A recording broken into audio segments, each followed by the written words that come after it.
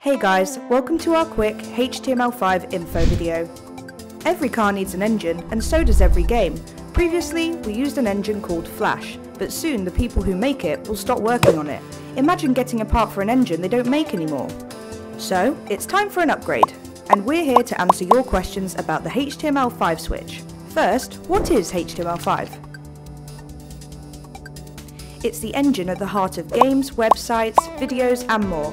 It allows very smart developer type people to create great content you can enjoy through your web browser.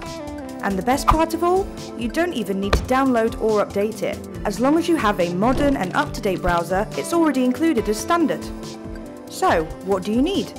Any of the most common browsers support HTML5, so choose your favourite, make sure you have the latest version, and you're all set. But what about your game? Well, nothing much really changes. There will be a few small visual differences, it will feel a little different, but all of your favourite events and features are all there. But when does it all happen, you might ask? On March 4th, we will fully switch from Flash to HTML5, and you don't have to do a thing. Want to know more? No problem. Visit the forum for more info and help in case you encounter any problems with the HTML5 version of Goodgame Empire.